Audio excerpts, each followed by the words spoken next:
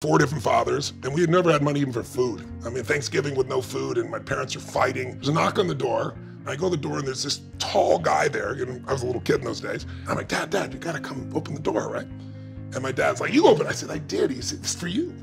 Who is it? I don't know. So my dad goes, and I'm sitting like a little kid. I'm just so excited. We're gonna have this incredible Thanksgiving dinner. It's gonna save our family. Everybody's gonna be happy. My dad was not happy when they opened the door.